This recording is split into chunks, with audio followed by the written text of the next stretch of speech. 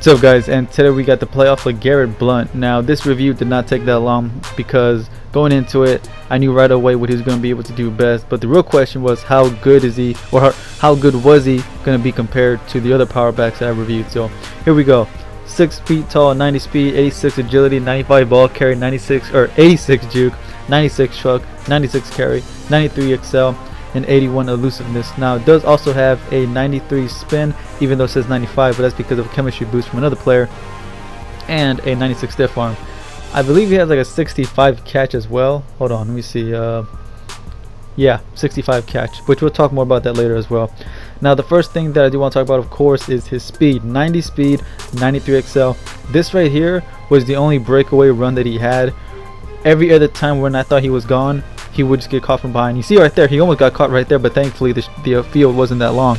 But this right here, if you get a breakaway run, get ready to see a lot of that, because that happened over and over and over again. You can see another one right here. You think he's gone, but he just doesn't have the breakaway speed to get those plays.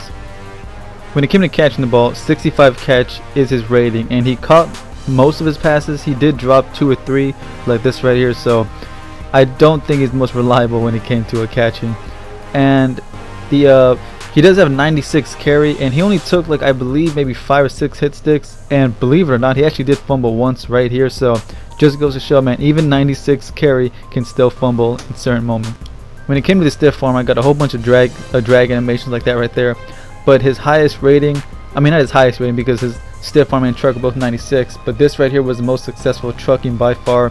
I think he only had like 1 failed attempt, which was right there, which you just saw him fall, which is still a good play positive wise because he did get yards out of it, but got a whole lot of these animations. So if you're gonna do anything, I say truck. Now as far as the bad plays, of course he had his bad moments, but as far as struggle points, obviously don't try to juke or spin with him. I know he has a high spin rating, but I just didn't see it, so stick to truck and stiff arming. But as far as what he did best, man, it had to be falling forward and breaking tackles. I mean, it was ridiculous. Honestly, I don't even think Derrick Henry fell forward this much. He is definitely a player that's going to get you the most out of every run most of the time. I mean, look right here. Broke the first tackle, then dragged 2 or 3 guys for a few extra yards, man.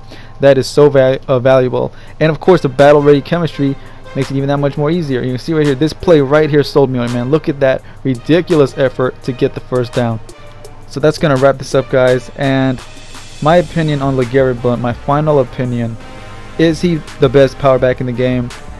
That title used to belong to a Derrick Henry, and honestly I think overall, believe it or not, I think LeGarrette Blount is just a teeny tiny bit better because of the ability to fall forward so often, and of course the battle ready chemistry makes him that much more effective. So I cannot believe I'm saying this, but I think LeGarrette Blount now holds the title over this Derrick Henry right here. So anyways guys, that's gonna wrap this up.